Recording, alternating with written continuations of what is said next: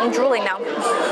One really cool thing you might not expect here in Brussels is this is our third place that we are trying because they haven't been very good. You know I don't like beers. Here's a tip I bet you didn't know that will make your trip even better and give you a very unique experience. Hey travel lovers, welcome to A Wanderlust for Life. I'm Jessica and this is the channel that shows you European gems through food and memorable experiences. And we are in Brussels and we're gonna show you all the things that you need to eat in this amazing city.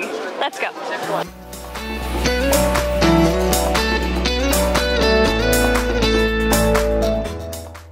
When you come to Brussels, you have got to have chocolate, and that is why we are here at Chocolatier Mary of all the chocolate shops in the city, because it has been making chocolate since 1919.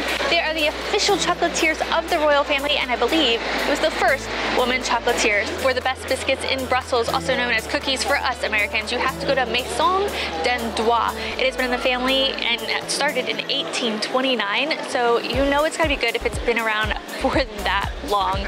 So they have shortbread cookies, they have the thin little crispy cookies that you saw us have in Antwerp, and of course you have to get the speculoos, so that is what we are gonna get. We are standing in one of the most iconic parts of Brussels. We are here in Grand Place, or Grootmarkt in Dutch, and this square is one of the most grand I think I've ever seen. So this started to be built in the 11th century, but was actually mostly destroyed in 1695. It was then actually very quickly built again after that, and you have gold, you have just like different kinds of architecture. It's so beautiful and grand. We accidentally came on Jazz Weekend, which has been pretty amazing. This is such a cool spot just to kind of take it all in and be in awe of the power of the city, the beauty of the city, and just the grandeur of the city. This is your reminder to subscribe, but also to not just listen to us and go exploring on your own. Like, we have a list of things to show you in this video, and we walked by this place that looked amazing and found something new. So this is Bourgeois waffle. So it reminds us of a stroopwafel in the Netherlands, but it has different things inside. So we got a vanilla, and we got one sugar, butter, and rum. Let's give this a try. I have no idea really what to expect. She said it's very French, but I think that's the cool thing about Brussels and Belgium in general, is it's kind of part French and part Dutch, and things seep through. So I think this is a perfect example of that. Rummy. It is sweet. So it's butter, sugar, and then rum. So it is quite sweet, but it's not overly sweet. And no, it's a very nice sweet snack, but not sickening sweet.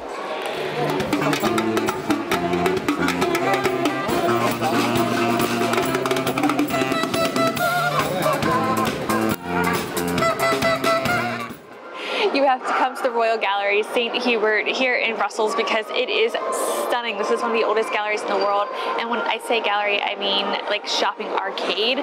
So there's shops on either side. It's covered. You can see all the natural light coming in.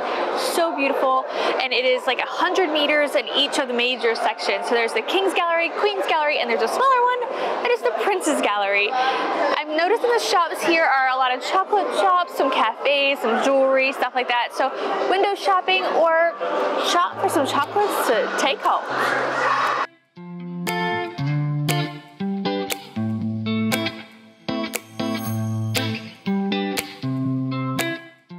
Obviously you have to get waffles when you're here in Brussels. This is a Liege waffle, so there are two different kinds, Liege and Brussels. I believe, if I remember correctly, that the Liege is actually more popular in Brussels with the locals. So it's more of a thick dough. It has like the crystals inside and everything.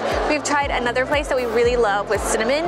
This place is close to our hotel, and it is in operation. There's always a line. So we got speculoos cinnamon. I'm gonna give this a try because I'm so curious. If you don't know what speculoos is, it's kind of like a gingerbready kind of vibe. It's very popular here in the Netherlands, Belgium, things like that.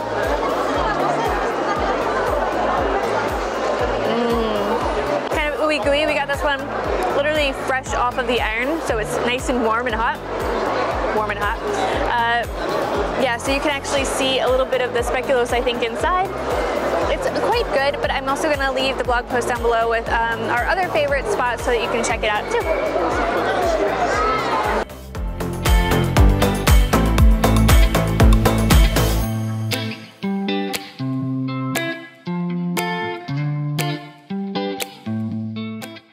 We've done the Liege waffle, now we have got to do the Brussels waffle, and I will be completely honest with you.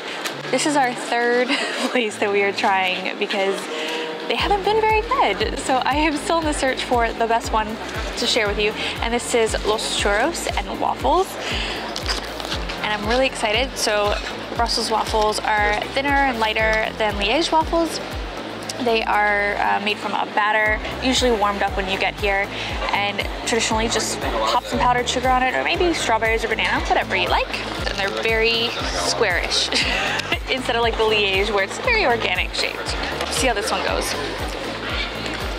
I do kind of wish we got whipped cream because I like the texture, the difference in the hot and cool and stuff.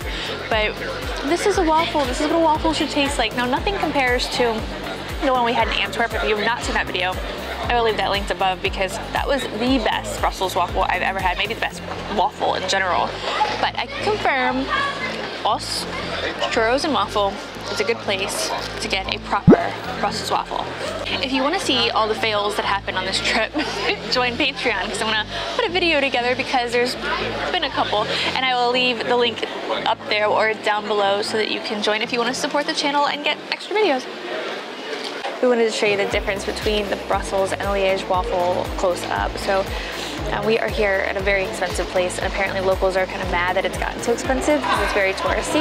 But we wanted to kind of just show you and have a good one to present to you. So you can see this is a little bit more organic shaped and roundish. Lots of butter going in there, usually crispy bits of sugar, whereas the Brussels waffle is very square and very light. Like just the weight itself is very heavy and covered in powdered sugar, but it's very fluffy. We're gonna give this one a try and see if it's any better than the one we just had. Then I can really recommend which one to suggest. But keep in mind, this was $5.70. I think the other one was $3.90, if I remember correctly. So let's see if it's worth all that extra dough. I laughed. Sean didn't laugh. So the other thing to note is this was made very fresh, so we saw them making it, whereas the other ones are all kind of pre-made and just heated up as far as the Brussels waffles go. So different. This kind of reminds me of the one we had in Antwerp, the one that I really like. I don't know if it's the case, but it does taste like sourdough-ish. There's definitely a flavor there. It's not as fluffy on the inside like it is, but it's still very firm, whereas I kind of like it a little bit more squishy. Here at Le Bistro, we are actually overlooking an old city gate, which is pretty amazing. We got the best seat in the house. I'm not sure how we did that, but yay us. I am having a very traditional Flemish stew, also called soufflés in Dutch, and it's also called carbonade in French. And it is basically beef stewed in its own juices plus beer, and usually served with fries, of course. So it's very much like a pot roast type thing. It's warm and delicious, and we're gonna dig in. One really cool thing you might not expect here in Brussels is the street art and also comic strip art. They even have a comic strip museum here, but just always be looking up, looking around corners, and you can see some really colorful things. The fish behind me is one of my favorites because it's just so colorful, but you'll just find these everywhere. I love the contrast of the colorful and new and the really old. When in Brussels, obviously, you have to have some beer, so we are at Brussels Beer Project, and they create different flavors. You can come in here and try the different flavors, get a flight, check out the tap room behind me. You know I don't like beer, so I got what is called the Tropical Sour, which is lychee and other fruity flavors, and we also have Jungle Joy, which is passion fruit and mango. So I'm gonna try to enjoy this. I've tasted them already. They let you taste a little bit to make sure that you know what you're getting and that you like it. It's just a really cool space. It's outside the old city center, so it's also good to kind of get out of that area. Just cool space, really cool. Of course we're gonna get fries, and we are at one of the favorites, at least in the city center at Friesland, and they look crispy and crunchy. Hopefully it's pillowy on the inside. So if you don't know, Belgian fries are kind of special. We call them French fries, but Flemish fries is what it really means. And they are fried a couple different times, and that makes it super fluffy on the inside and crunchy on the outside. And of course, we got it with mayo. This place has a line literally around the corner, so I think it's gonna be pretty good. Okay, we've tried a couple different fry places. I'm drooling now. And some dude's looking at me funny. Long story short of that. We actually filmed this whole thing already once, and the fries tasted like Burger King fries. I like these ones, maybe a little more salt. This is, I can confirm, a pretty good place to go. We are here at the very famous mannequin piss statue and fountain here in Brussels, and he is very, very tiny. I think he's a lot smaller than you would think he is, but I cannot be the only person on this planet that thinks it's weird that we have fountains of peeing kids, right? There's also one of a female, and it is down the street a little bit, a couple blocks away. She is actually protected behind a gate because she was vandalized too much. There's also a peeing dog statue. It's peeing on a little stanchion. Lots of peeing statues in the city. So if you're interested in this guy, he is usually clothed. He is not today.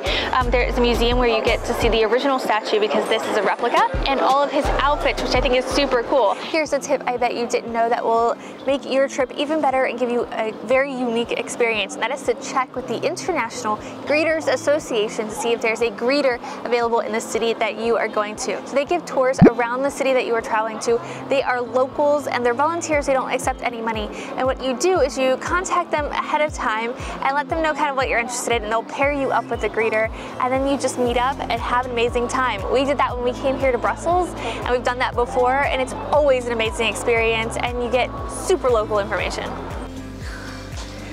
For our final meal here in Brussels, we have mussels from Brussels because you have to do that. We are at La Zenica, I believe is how you say it. It is not in the city center, but it is actually listed in like the top 500 experiences in the world that you should have as far as food experiences, which I didn't even know about. It was just a recommendation. So we have mussels and fries. That is just such a typical thing to have here.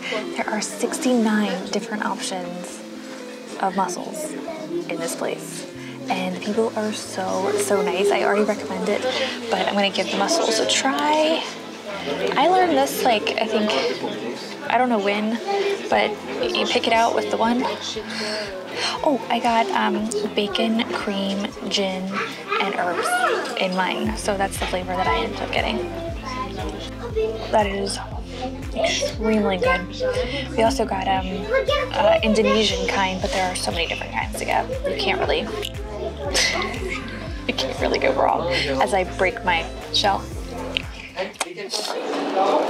That was a delicious video. If you have a spot of the foods that we tried in this video, please let me know down in the comments below because we will definitely be back. And if we missed any foods, you have to tell me because I'm sure we missed something. But it was just so nice to be in Brussels and to try everything, to meet our greeter, and we just had a really good time. So thank you, Brussels, for being amazing. If you like this video, please give it a like. Comment down below which your favorite food was or what you'd love to try when you're here, and we will see you in the next video.